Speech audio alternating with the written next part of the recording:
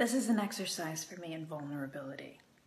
And I had this idea while I was soaking in a tub in New Mexico, where you can look at yourself in so many different ways, and all of them are true. And so you just need to decide how you want to look at yourself.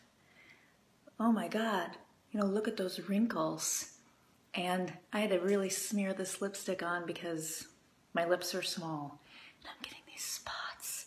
And maybe my ears are too big. And look at that gray. Right? And then keep going. My neck is a little skinny and I probably should have gotten those breast implants my ex wanted me to get. And that, don't have that 36, 24, 36. And then look, this leg is just mangled, right? And I need a manicure. Or I have a miracle of a leg that I did not lose. I'm strong. I have a belly that digests the way that it needs to digest. I've got a smile that gave me laugh lines and eye creases, and I'm lucky I don't have to wear makeup all the time.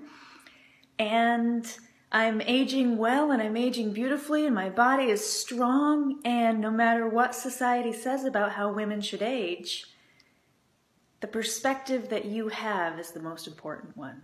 So you're beautiful. Accept it. Love yourself. It's all good.